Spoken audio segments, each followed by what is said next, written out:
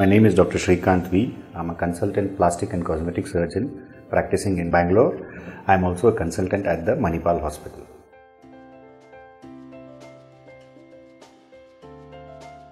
A buried penis basically is a penis which is lost inside the pubic region.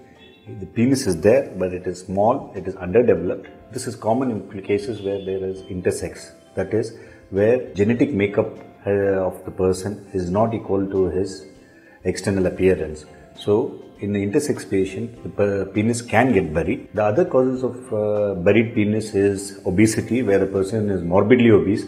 There are so much of fat folds that are present that the penis gets buried inside. The third cause could be the patient has got some sort of feminizing syndrome because of a tumor which produces estrogen, which does not allow the penis to develop well, and that would cause a penis to appear smaller and it gives the appearance of a buried penis.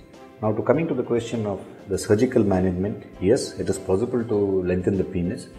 One of the common things that is done is to do a liposuction around the penis to reduce the fat, and the penis will come out. The second thing is we lengthen the penis by releasing certain restraining ligaments of the penis known as the pubalprostatic ligaments, which we can get released, and that will lengthen the penis. However, these are all surgical interventions and they contain a little bit of complications and morbidity. There are many treatments for the buried penis which we need to treat the cause so that the penis can come out.